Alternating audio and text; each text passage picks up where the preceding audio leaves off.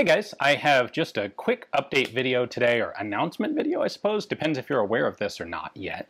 But Scrome, the French scope manufacturer, is making a limited production run of J8 scopes. That is the scope that was adopted by the French Army in 1985 for use on the FR-F2 snipers. It replaced the APX 3.8 power scope that was literally from the 1950s. That's an APX on there right now because I don't have a J8, because you basically can't get J8s.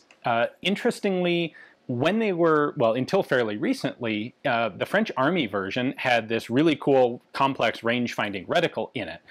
The tiny number of commercial J8 scopes that were made and sold, it actually had to have just a simple crosshair per French law. It's a stupid law. The law has actually changed now and allows the sale of that original style military reticle on the civilian market. Now, up to today, basically the only way to get a proper J8 for an FR-F2 was to have one that fell off a truck somehow and was liberated from the French Army. They're basically all contraband.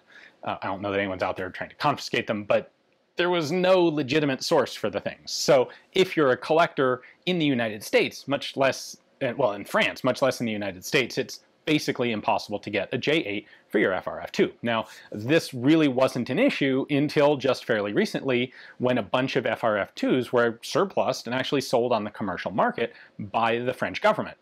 Now, there's a fair number of them in the United States and in France in civilian hands, like that one. That has led to a significant rise in the commercial demand for J8s. And of course, there's nothing to fill that demand. So Scrome, the company, still makes optics, they still make scopes, they still make the J8 for some various military contracts, I think mostly outside of France. But they have all the tooling. The scope never really went out of production. It's just always been a very small batch made-to-order sort of system. They never had a stock and they never really tried to sell them commercially. They have seen how many FR-F2s are out there now, which isn't a ton, but it's like a lot by their standards.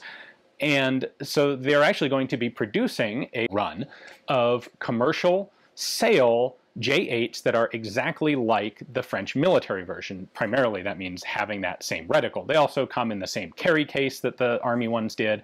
They have all the same accessories. They have the screwdriver, the instruction manual, the sun caps, or sun shields.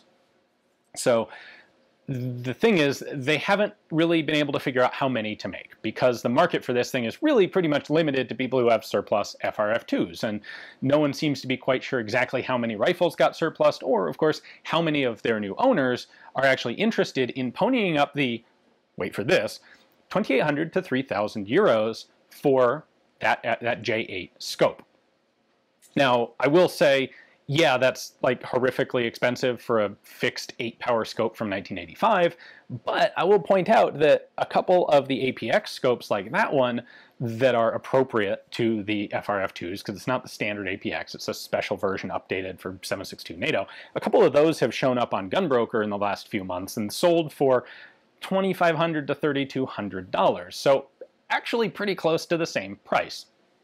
So, I had the opportunity to go visit Scrome a couple months ago. They told me that they were planning on doing this, and now they're actually getting pretty darn close to it. And they're at the point now where they would like to actually get a list of pre-order customers. So they're requesting basically name and location from people who are interested in getting one of the scopes. I think what they're going to end up doing at this point is selling them directly from Scrome instead of trying to find a distributor or a retailer. So that 2,800 to 3,000 euro does include shipping. It does include customs in the US if you're in the US.